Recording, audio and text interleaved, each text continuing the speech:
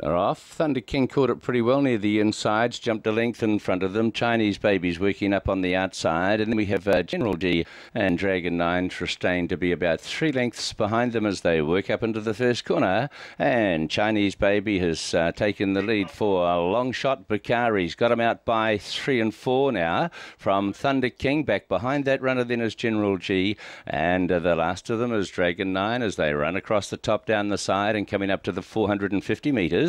And the leader is Chinese Baby from Thunder King. General G behind those, and then Dragon 9 as they swing and go. And out wide on the course, Chinese Baby striding freely 2 lengths in front. Thunder King's popped the question, responding as well. And right down the outside comes General G, and Dragon 9 is getting right up on the inside. It's going to be a pretty good finish here. And Dragon 9 with the rails runs, dash through, grabbed the lead. Out wide is General G, who's trying to round off, but this is an impressive trial. And Dragon 9 wins. In fact, holding second was Chinese Baby in front of General G, and Thunder King was the last of the 4 home.